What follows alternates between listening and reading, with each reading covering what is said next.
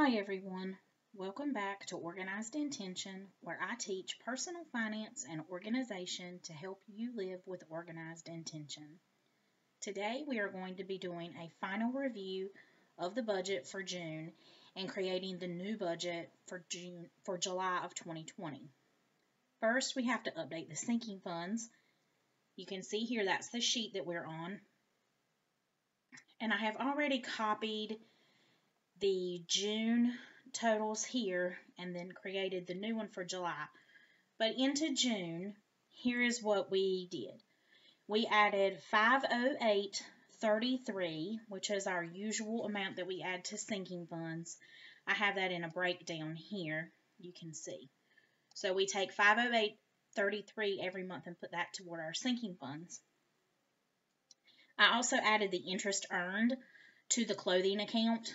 That's here, the $1.41, since it's a new sinking fund that had a zero balance.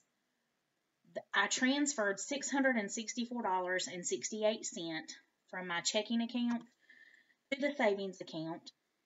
This was the amount in excess of the $4,137.18 here that we already had, that we had to spend in order to sell our house. So that's how much we had to spend out of pocket in order to finalize the sale of our home. The other expenses that we had, you can see here, we had $40 for haircuts for the boys, and we had $82.28 for a medical bill from a doctor's visit my husband had a few months ago. So that was our June expenses, and then I placed the ending balances that were here and use them as the beginning balances here. So our sinking fund balance is $1821.82 with a $1,000 emergency fund, bringing the savings account total to $2821.82. Now that the sinking funds are done, I can show you the June results of the budget. So this is what June ended up like. First, in the income section, my husband received a bonus from his job for working during the COVID-19 pandemic. And his 5th of the month check, which would have been deposited on the 5th of July, was deposited early. This sometimes happens in June because his employer pays him before the budget year ends for them. So our income was substantially higher than expected. You can also see that we used those excess funds to make a large student loan payment because that is where our focus is now. Previously, it had been putting money aside into that house savings account fund for the close of our house. But now that that is done, we, of course, go back to our debt payoff plan, which means that our student loans are the first thing that we are working on paying off. You can see our expenses here. Next, our monthly expenses. You can see that we had to add the savings amount here that I previously mentioned in order to close on our house. We also overspent on our eating out budget. We really need to work on this.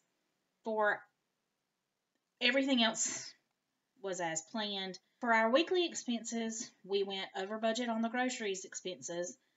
It wasn't as bad as May, and this budget total did include a renewal of our Costco membership, which hindsight's 2020, I should probably start a sinking fund for.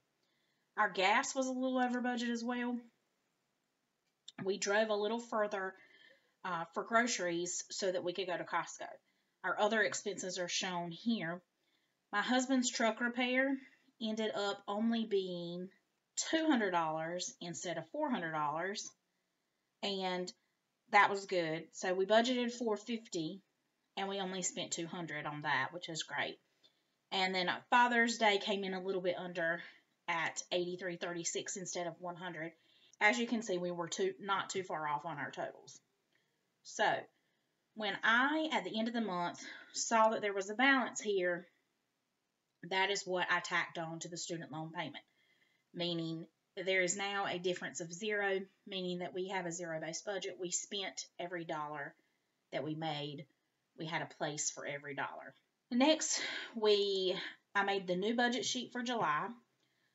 Please note that the bills have changed quite a bit because we no longer have the house payment or the associated expenses with the house. First, I put in this expected income here. And I mentioned before that my husband's check on the 5th of the month was deposited early, so we will not receive that in July because we got it in June. So the income is a bit different than it normally is, but there are 5 paychecks for me in July because I'm paid weekly.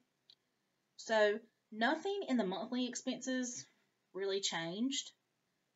I updated the monthly totals for the weekly expenses to reflect 5 weeks this month instead of 4. So you can see here I changed the multiplier to 5. The amounts are the same except for gas, which is because it's my birthday this month and I know there will be some extra driving for that. Also, my husband had been working from home 2 to 3 days a week because of the pandemic, but he is now back in his office, so he will be driving every day again.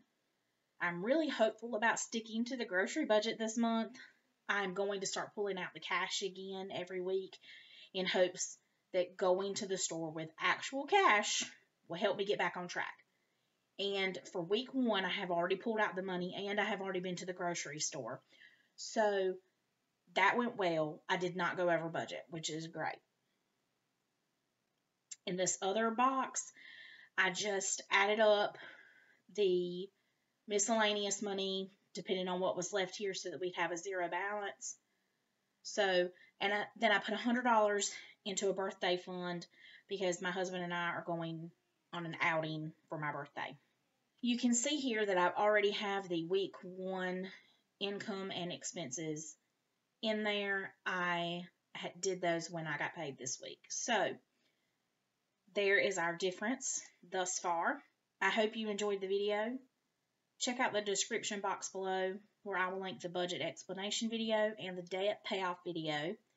I will also link the blog article that explains our budget. Don't forget to comment, like, and subscribe. Thanks for watching.